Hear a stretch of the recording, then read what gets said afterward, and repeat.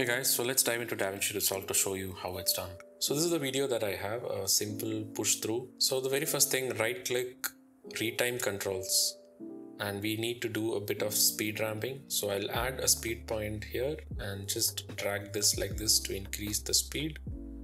Let me zoom in a bit and move it like this.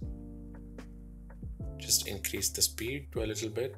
Now if I hit play, you can see it's very abrupt, so you need to smoothen out the curves.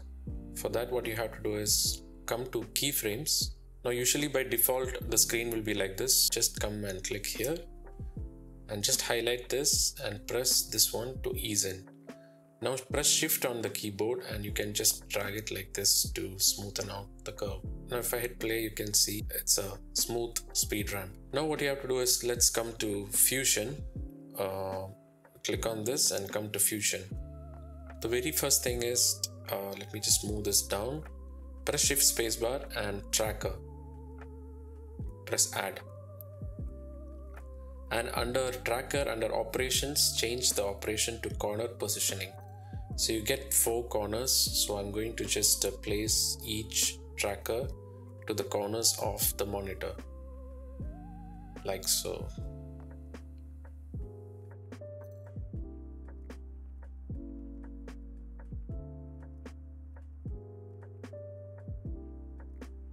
Now let's come to trackers and just press this one to track forward and reverse in time. Okay, once the tracker is completed, you bring in this background node and just join to the green input of the tracker. So now you can see that the monitor is a black background. Now you come to tracker. Under operations, you can see the operator to be over. Change this to stencil. Now if you feel the tracker is a bit out of point, you can come to individual frames and just manually adjust the position like so. I'll do Ctrl C and Ctrl V of these two nodes. And what you have to do is just pipeline this one to the tracker. In this tracker, what I'm going to do is come to operations and change the merge to foreground only. Now if I view this, you can see that only the black background is visible. Now we need to create a bitmap. For that, Ctrl C for the media end, Ctrl V, and this blue input is the mask. So you need this tracker information to the media end. Now if I view, you can see that only the monitor screen is visible. So we have isolated just the screen. That's why this step is done. Now we will add in a transform node, and so that we can move the monitor screen to our liking. Now from this, I will join this to the end of the tracker. It will automatically create a merge node. Now if I view the media, if I press the transform, I can individually move the screen like so. But as you can see, it's going outside. I want it to go inside the monitor. For that, what you can do is from the tracker output, just drag and drop to the mask input of the merge. Now if I play with the transform, it will go under the monitor.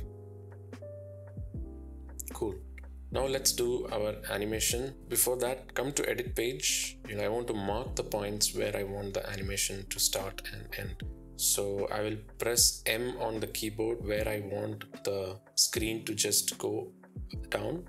So I'll press M here, and then it will start from this point and it will end in this point. I'll mark a M here. Now come back to Fusion, select your transform node, then select spline, and you have the 2 marker points marked here. Now let's keyframe on the transform.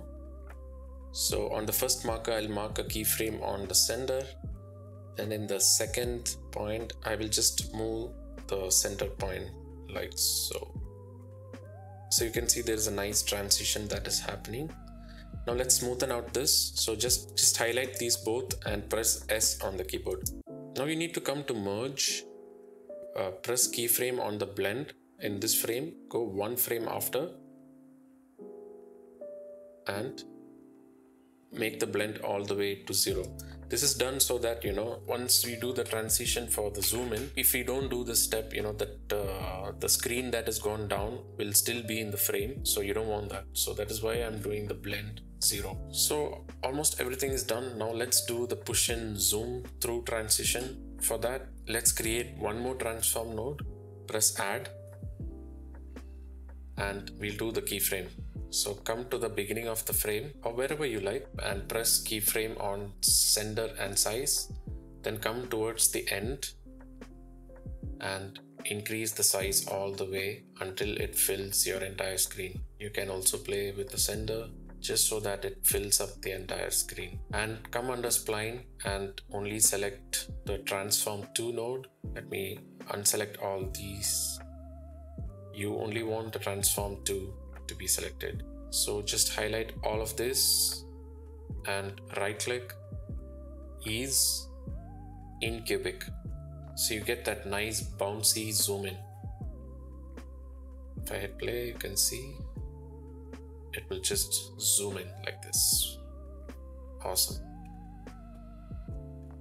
Alright, so your transition is complete. Now all you have to do is, add in a background video just below your clip. So let me come to the edit page once again and just drag and drop your video below like so. Now you can see that the speed ramp is happening here. So you also need to do a similar speed ramp to the video below so that the motion looks constant. So let me select right click, retime controls, and add in a speed point.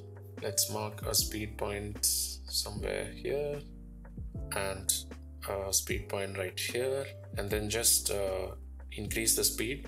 For increasing, you just drag it like this and make sure this speed is almost equal to this value, that 1083, so that the motion looks similar. It need not be the same exact value, but somewhere around there. So something like this, it's fine. And now you need to smoothen out the keyframe. So again, select both, press ease in and ease out, press shift on your keyboard and just drag it all the way like this on both sides. So you get that nice smooth curve. Now you can add in sound effects and sound design to really sell in the effect. Now I hope this video was helpful to you. So if you guys feel stuck in any of the steps, do let me know in the comments. I'll be happy to answer each and every one of you. Also let me know in the comments what type of tutorials and transitions you want to see next. That's pretty much it for this video. For those who don't know, I'm Fenzer. I do travel, tech and filmmaking on this channel. So if you're into that sort of stuff, please consider hitting the subscribe button. Thank you all for watching and I'll see you all in the next one.